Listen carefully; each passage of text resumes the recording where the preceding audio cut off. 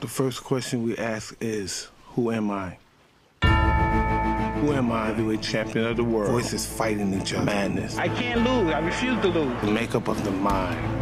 I met the president of Chechnya. I met the president of Istanbul. I'm going to relax some because I don't want my head to swell any more than it is. They gave me a parade in Moscow. They don't even speak English over there. I've always been interested in women. They have a magnetic force towards me. It's been pure hell. That was disastrous because I was too immature to be married.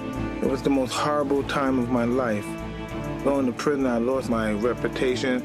I lost everything that I worked so hard for. And they would open the door, and then we were coming behind them with our guns, and we would rob them. This guy could take you to the next level. He said, just trust this man.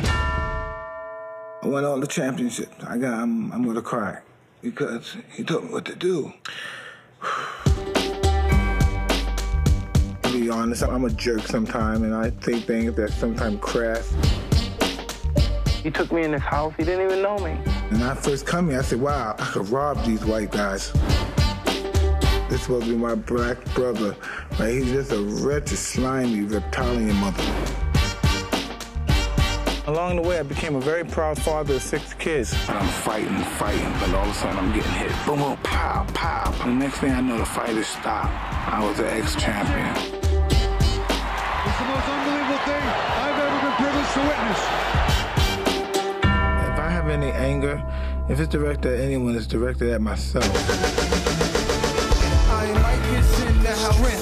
I might get in the power. I might get in the house. I might get in the house. Legendary.